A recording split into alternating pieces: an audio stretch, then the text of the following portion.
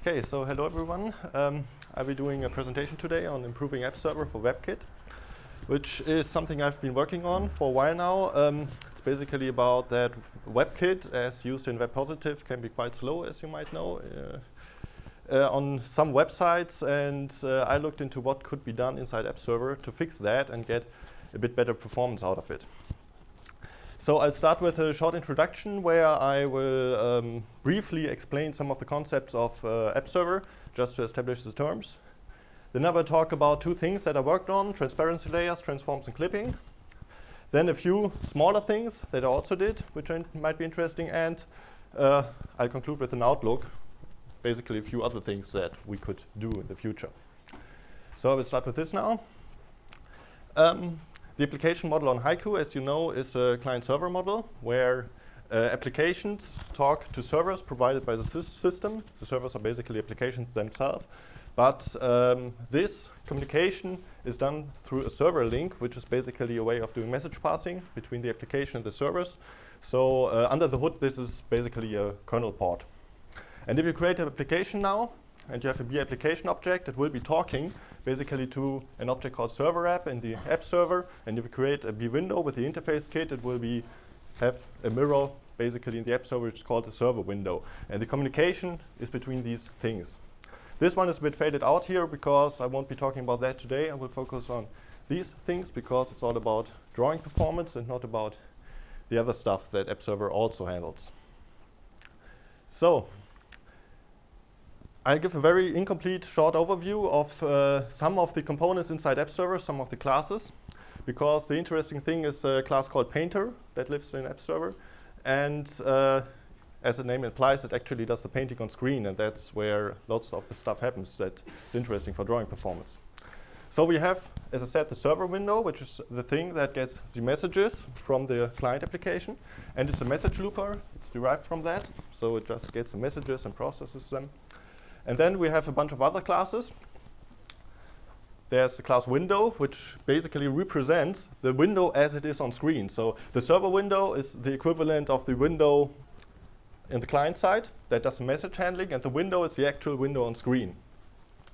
Then there's a thing called a canvas, which used to be called drawing context. I renamed it in my branch to canvas because I think that captures a bit more what it's supposed to do. It's something you can draw on. Basically anything in the app server you can do drawing on. It can be a view, which is basically an on-screen view in your application, or it can also be something like an off-screen canvas when you do off-screen drawing by attaching a B view to a B bitmap. The canvas also holds the draw state, which has all the things like the scale, the current colors, and everything that you can set in the B view APIs. And now, getting towards Painter, the next thing is that there's a class drawing engine. And the drawing engine is held by, for example, a window. It's shared by all the views of the window. Or it may be held by an off-screen canvas. And the drawing engine is the thing where you can actually give drawing commands like draw a rectangle, draw a circle, or anything. But the drawing engine itself doesn't do the drawing. It's basically another indirection layer because the actual drawing happens one layer deeper. There's a thing called Painter and there's a thing called hardware interface. The reason for this is that we can do drawing in software. That's what Painter does. It uses the anti-geometry library, which gives very high quality rendering. It's extremely flexible and can do all the things. But for simple drawing, we might also use 2D hardware acceleration. And that's what happens by hardware interface. It's basically a representation of your graphics card. You get the frame buffer pointer from it. You can do things like draw a rectangle and similar. So the drawing engine basically decides, do we go here or do we go here when a drawing command comes in, basically based on what it is.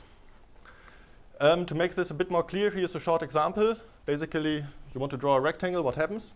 So you call in your B view the fill rect. That's still on the client side in the interface kit. And the next thing that happens, it comes a message, basically app server fill rect with the rectangle that you want to fill as a payload, and ends up in the server window. And the first thing, one of the first things it does is it transforms this rectangle. It does a pen to screen transform. As you might know, there are various coordinate systems. There's a screen coordinate system, which is your entire screen. There's a window and a view coordinate system. And there's a pen coordinate system, which also includes the local transformations like scaling and moving the origin. And it transforms basically from this innermost coordinate system to the outermost, the screen coordinates. So it knows exactly where on screen in absolute coordinates the rectangle will be. Then it gets the drawing engine from the window, and it tells the drawing engine to fill the rectangle. Here it does clipping now. And then if we look at the draw state, if we look, does the graphics driver have these hooks for hardware acceleration? And then either it will end up in Painter and done in software, or you can use the hardware filler here. So that's about the introduction, which is just so you, maybe some of you want to work on it too, and maybe that will help a little to get into it. So now I will talk about transparency layers, which is something new that I added to the app server. First of all, what is it about? Basically, let's say you want to draw a few shapes like these on a background. And now you want to add transparency to it. There's two things that you might want to get as a result. You might want to draw the individual shapes with transparency, and then maybe you can see it, maybe not.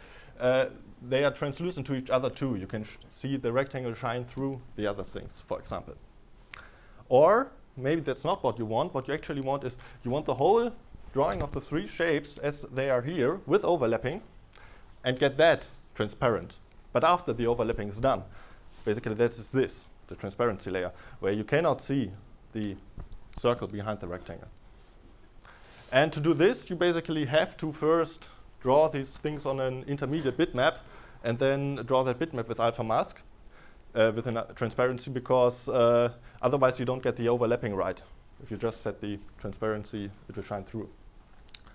So we don't, so far, outside of my branch, have support for this in the app server. But WebKit wants to use this, and it uses this a lot. So there was a workaround in our WebKit Haiku backend, and it works like this. You create a new MTB bitmap and attach a view to it every time a layer is started. Then you draw onto this bitmap, and then you take this bitmap, draw it onto the background with added transparency. And that is actually done via clip to picture. So basically you create a picture, just draw a partially translucent white rectangle into the picture and use that as a clip to picture mask. And then you throw away the bitmap. This is kind of bad because, as you might know, every time you create a bitmap and attach a view to it, you are spawning a drawing thread inside app server. So every single time you create a layer, you're spawning a thread. And it's very short-lived, and then it gets thrown away again. Also, there's another problem. You don't know when you start the layer how large it's going to be. You just get the command start a layer. You don't know how many things will be drawn in there, how large the bitmap, the intermediate bitmap needs to be. So the only thing you can really do is make the bitmap the size of the view, because it could draw anywhere later on, and you need the space then. So in web positive terms, the view is basically the whole browser window size, almost, except the little Chrome around it, basically status bar and some buttons above. So you're creating really large bitmaps. The allocation is not the problem, but you have to clear the bitmaps every time. So you do a large mem set to transparent color. And just this mem set is actually quite visible if you make a profile in the performance. And you get all the off-screen window threads. And WebKit likes to use a lot of layers. You can easily, on some websites, scroll around a little, and you get, in a very short time, hundreds of layers operations, and you get hundreds of threads being spawned. And so this is not really good workaround, but there's not much better you can do, really, because of the drawing model that we use, where drawing actually happens in the app server itself. So what we need to do is we need to let app server know what we are doing. If you can do this in the app server, the transparency layer, we can make it a bit better, as you will see. So what we do. First, the client says, yeah, start a layer. And then it draws some things. What the app server now does, in the new implementation, it does not actually draw anything at this point. It just writes down the list of operations. It says, yeah, draw a circle, draw a rectangle, draw a triangle, and don't do it yet. Just write it down. In the second step, you still don't draw anything. But the client has now said, yeah, the layer is done, end layer. And the app server looks at this list of operations that it created and by looking at the operations, it figures out the bounding box, which is basically a rectangle that encloses all of the drawing. It's just an approximate bounding box in this implementation because the exact bounding box can be quite complex depending on the shapes to calculate. In this example, it would be simple, but in general, it is not. It doesn't really matter if it's a bit larger than the drawing. It just mustn't be smaller, but by the approximation, we save time here. So now we know how large it will be. So now we create a bitmap inside App Server with the site that we have just figured out that we are going to need. And for that, we use a utility bitmap, which is an App Server internal data structure. It's just a bitmap that is used internally, and it does not need to spawn a thread. We can use it from the existing drawing thread. So by doing this, we are getting rid of the extra drawing thread. So now we draw into the utility bitmap, again using this list. And then we draw the bitmap onto the background. And we don't use a BPicture here for that. We use an alpha mask, which is something I will get back to later. Just want to mention it here. And then we can throw it away. And that's basically problem solved, because we do not need to create huge bitmaps anymore that we won't need, and we do not need to spawn threads anymore. And as you might have noticed, basically this list of operations is just a BPicture. BPicture is just a data structure that lets you contain a list of drawing operations, of BView operations. So that's basically what I used. The server-side equivalent of a BPicture is called a server picture. And I added another class, picture bounding box player. It is similar to the normal picture player that draws things, but instead of drawing, it goes through the list of operations and will figure out the bounding box. So by first running this on the list, we have the bounding box, and later we can use the normal picture player and actually draw things. There are quite a bunch of details that are left out here that you need to observe. For example, there's a problem of offset because you need to move basically all the drawing operations into the bitmap. They can get problems with transforms and clipping in this respect. You need to observe that the draw state doesn't get broken because you're basically playing back the picture 2 times now, and you don't want state changes to be applied twice. There's a problem with the drawing mode because you can't use certain drawing modes anymore, so you need to make sure that it's locked to an alpha supporting drawing mode, and some more details, but yeah, that is, those are the details, and in the end it works. And this is basically the new API that was added. It's just 2 methods.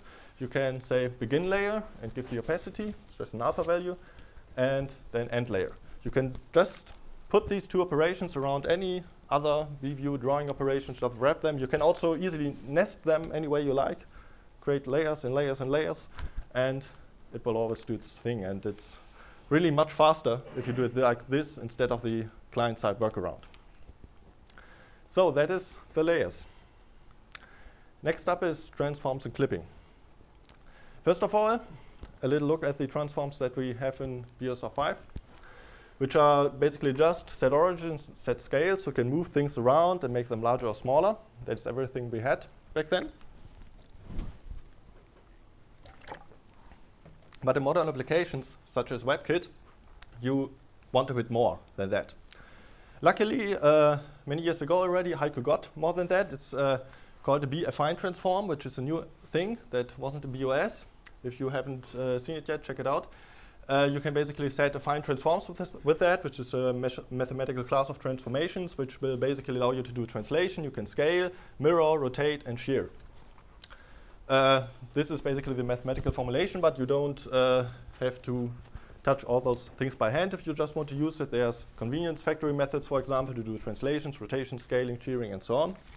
And you can also, you can also compose transforms like these. So if you have more than one B-affine transform object, you can basically compose them and then have one that includes all the transformations from the individual ones. And there's also methods for this, so you can take your existing transform and add a rotation or add a scaling and so on and so on.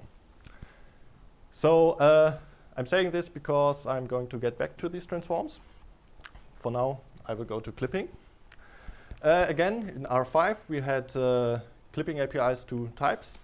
There's the constrained clipping region, which is a very fast way. You just set a region, and it's very easy to figure out if something is inside the region or not. So this is really fast. And there's also a way to set clipping masks by basically supplying a BPicture and clipping to whatever's in the picture. However, on R5 this was limited. You only got 1 bit alpha, so if there's anything in a picture at one place, then it was fully opaque, otherwise it was fully transparent. In Haiku, luckily, this is not the case. It's not done by me, this is also done already for a while. You get 8-bit alpha, so you can actually use full alpha mask. This is implemented by class alpha mask. I think this was done by Stefan and Adrian, yeah, right. So, just some examples. Have a simple drawing, just 5 squares, no clipping. Now we do constraint clipping region, basically clip it to a rectangle like this, so it can look like this. And with the mask feature, we can take this and basically use a BPicture that contains this, and on Haiku we get a result looking like this. So you see there's partial transparency, and if you look up close, it also has the nice, the edges preserved, so there's full alpha masking going on. So now there's an interesting interaction between transforms and clipping.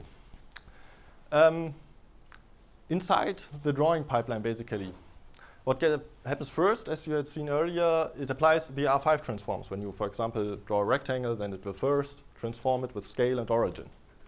Then it will clip later on the drawing command.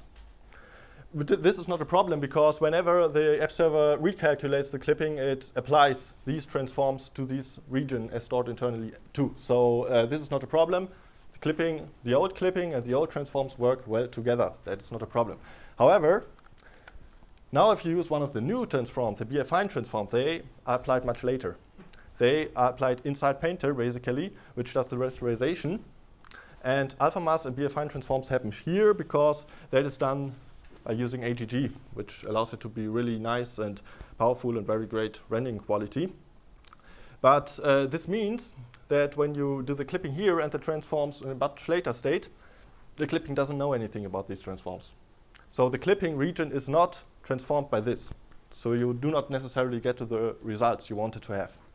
Here's an example of that. Basically, the old way of doing things, R5 transforms, you can constrain the clipping region, set a scale, and then do both things, and you will get what you expect, basically a scaled up version of the clipping. Now if you do that with the new transforms, you get this, which is not what you want to have. It's this clipping region, but applied to the scaled version, because it doesn't know about it. This is a problem also in WebKit rendering. There's some workarounds in there to not make it too bad, but what we really need is a solution for this. Here's another example. If you do rotation, for example, it will also, of course, this is actually a bigger problem, because if you do a rotation and then set a clipping rectangle, the rectangle after rotation is not axis aligned anymore. So it's not such a rectangle anymore. It's still a rectangle, but it's rotated. So what we need is a new API, one that can do a bunch of things. We want still fast clipping for B regions, so we don't want to give up that. But we also want to allow complex clipping shapes. We want it to be aware of defined transformations, so we don't get these ugly wrong drawings. And then there's one more thing which WebKit really likes, and I do think it makes sense. We want the clipping to always be intersecting with itself. So that means you can clip to a rectangle and then call clip to rectangle again to narrow it down further. And you can do it again and again to narrow it down. In the R5 API, you can't do that because you always have to add a state push in between. But it would be nice if you could just do that without having to push the state. So,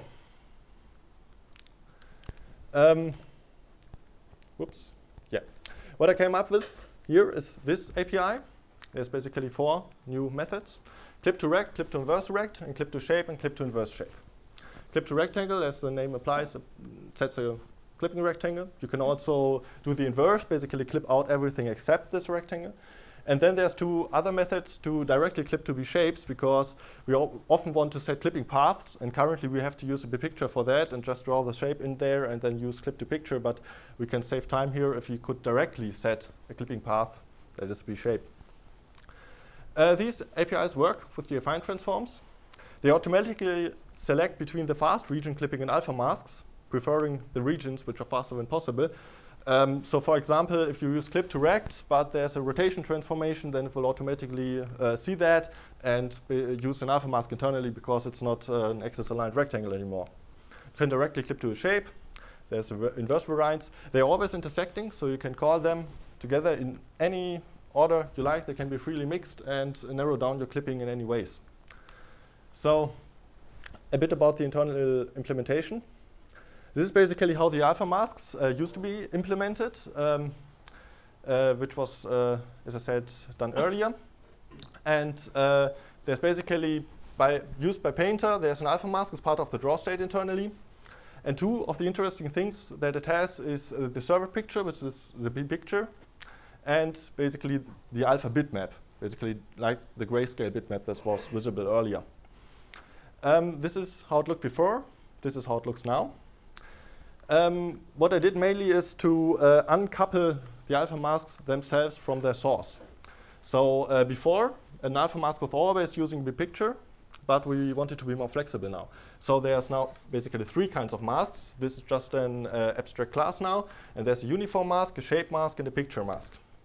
The picture mask is like the old one, it has a server picture.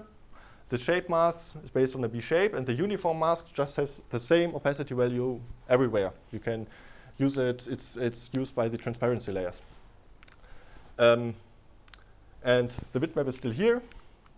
And of course, since we earlier had this nice thing, picture bounding box player, we can do another nice thing. We don't have to create the alpha mask at view size anymore, always, which was always done before. But we can also use this here again to figure out how large is the mask going to be. If we have a view that is like this, but just want to clip to a little rectangle like this, then we will know that, and we don't have to create the mask any larger than necessary. Also, it's now independent of view size and view origin, basically. We only have to retouch the buffer. Before, whenever basically view size or origin changed, you had to re-render the masks. So there were a lot of re-renderings going on. That's not necessary anymore. And when you stack alpha masks on top of each other, they will intersect the bounding boxes, because when you narrow down the clipping, it can always only get smaller, the alpha mask. So if you use the new APIs and set a transform and then use clip direct, you get this result. So this is, I guess, what you expect when you do this. So it does the clipping in the transform coordinate space.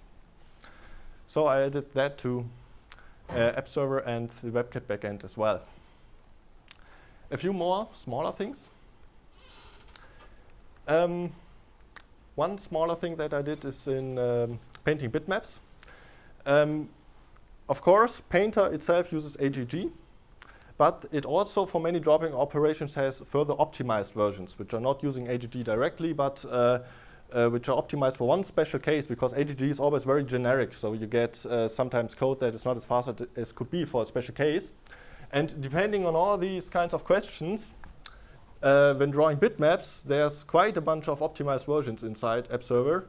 And so you can get faster bitmap drawing.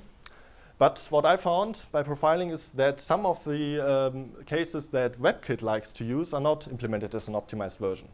So I added two new optimized paths for basically B-op copy with alpha mask and bilinear scaling with pixel alpha overlay. And by adding optimized paths for these, I could see that bitmap drawing performance went up a bit. And while I was at it, I always also refactored it a bit. Basically, I extracted the bitmap painting from the Painter.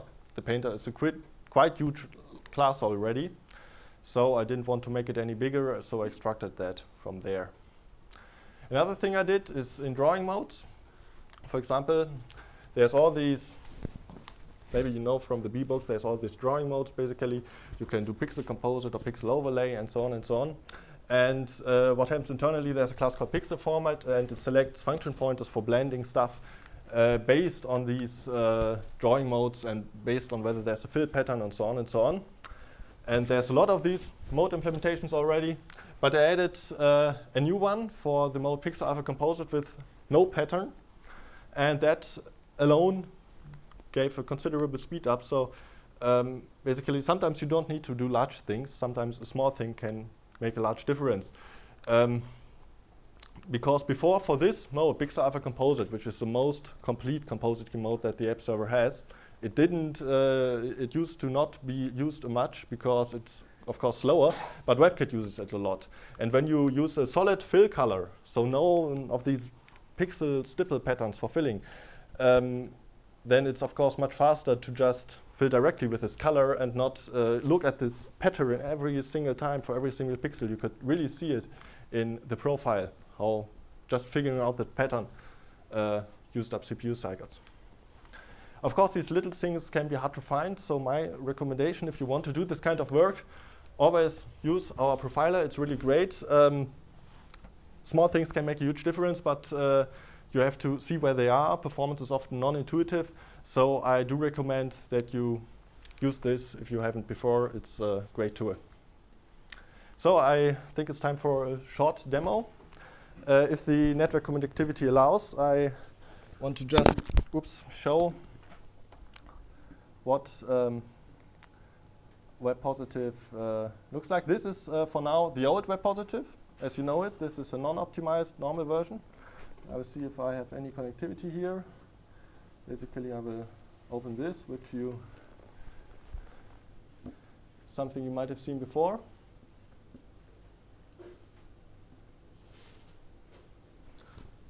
So yeah, this is video.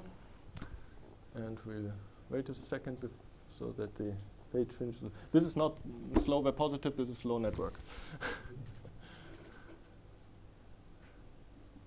So and as you can see, it's a bit slow here.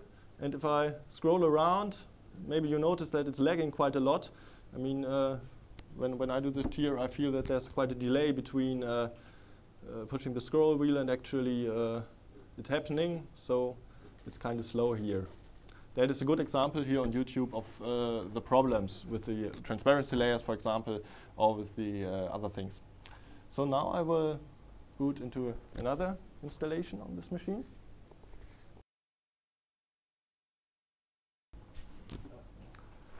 So now that our network should work, let's try this again.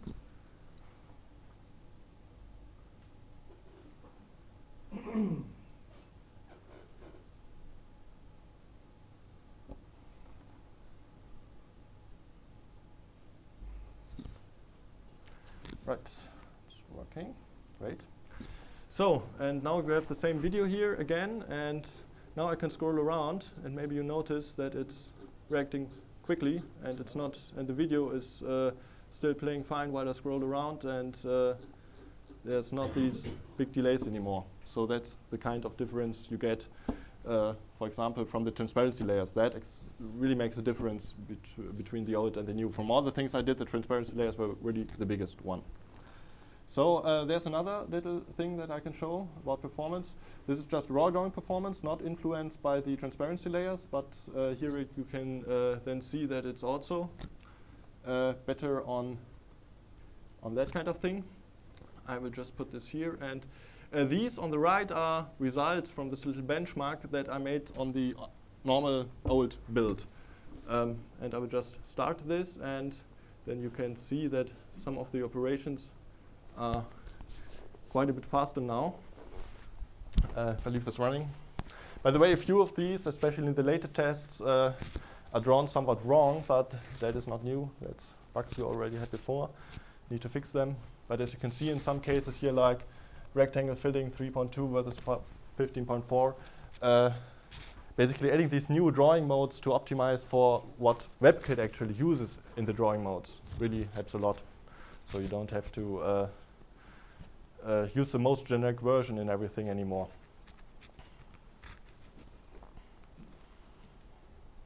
Of course, this is still not the performance that we would like to have. There's still a lot that needs to be done. Especially in the department, as you can see here, of bitmap drawing. That's one thing where we really need, especially when it comes together with alpha masks. This is one that gets drawn wrong, by the way. If it's with alpha mask and alpha composites, then bitmap drawing is way too slow still.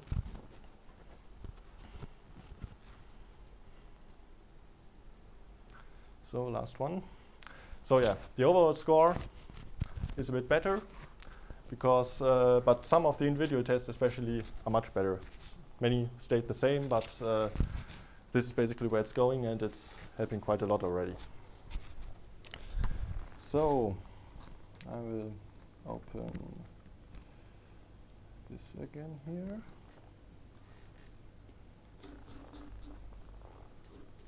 Right, that was this.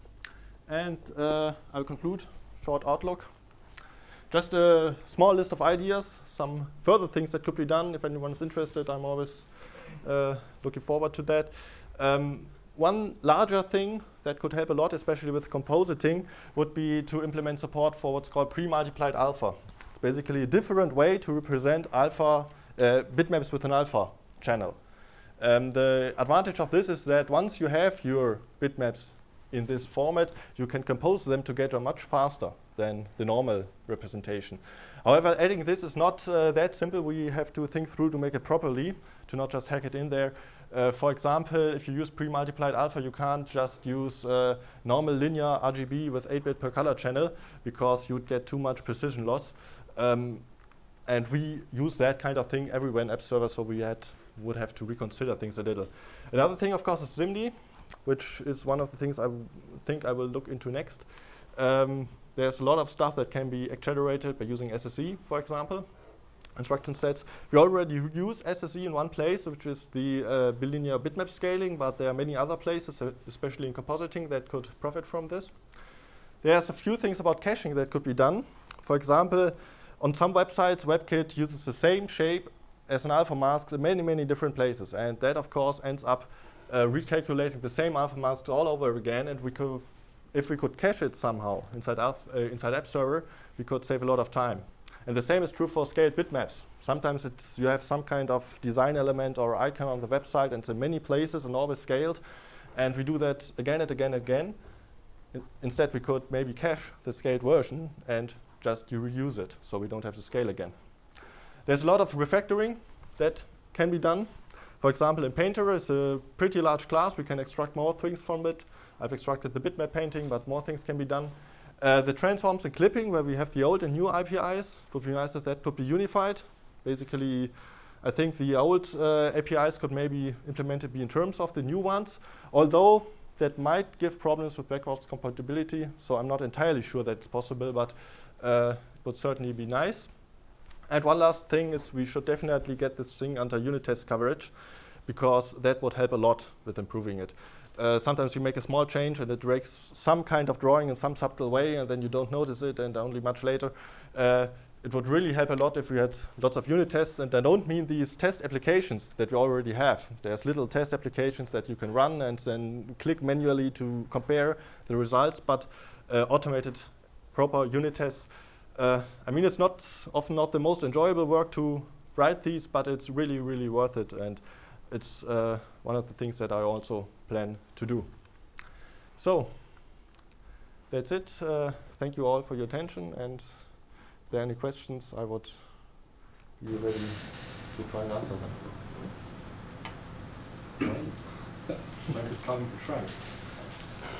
Yeah, I want to basically get it into multiple states over this BeGeistert, and hope by the end of it to hopefully have it merged.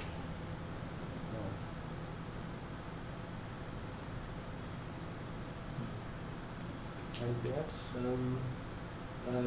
Are there any use case for things like calling, setting transform, clipping, and setting another transform and another clipping, stacking stuff like this, or? I suppose it will make things much more complex to handle.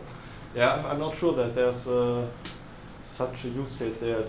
At least it's not something I've seen from actual usage. What kind of caching strategies have you got in the app server? Currently, I don't think there's much done in caching at all. I guess you mean it in relation to this year? Yeah. Yeah. I mean, it's not done yet. One idea, for example, for the scaled bitmaps would be to just say we reserve a certain fixed amount of space, or as maximum space, maybe just 4 megabytes or so, because this is mostly interesting for small things. Yeah. And then we just make it the most recently used or something like that. An very simple strategy. An LRU or? Yeah. Yeah. I think that would work best instead of something really complex here.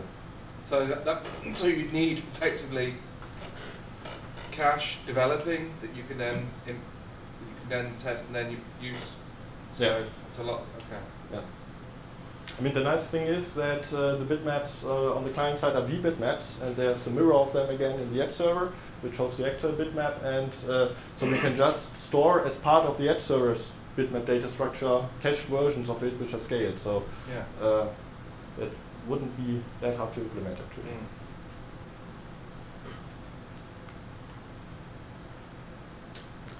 Okay. No more questions? Then yeah, thank you again.